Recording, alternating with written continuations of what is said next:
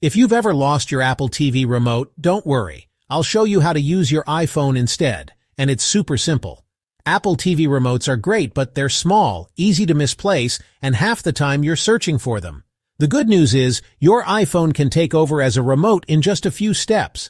All you need to do is swipe down from the top right corner of your iPhone to open the Control Center. Press and hold anywhere on the screen, then tap Edit Controls. From there, scroll down until you find Apple TV Remote, and hit the green plus button to add it. Once that's done, swipe up again, and you'll see the Apple TV Remote option right in your Control Center. Tap it, and it's ready to use.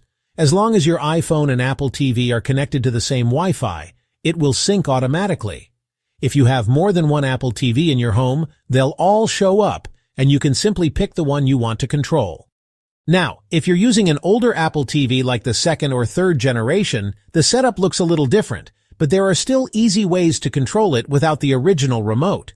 One method is to restore your Apple TV using iTunes or Finder. Just unplug the HDMI cable, keep the power connected, and use a micro USB cable to connect your Apple TV to your computer. Open iTunes or Finder, select your Apple TV, and click Restore.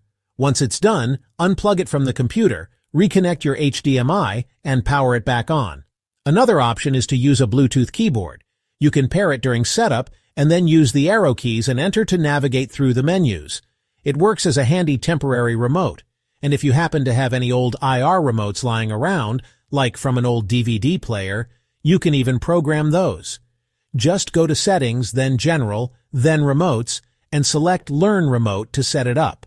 So whether you're on the latest Apple TV or still rocking one of the older models, you'll always have a way to control it, even without the original remote.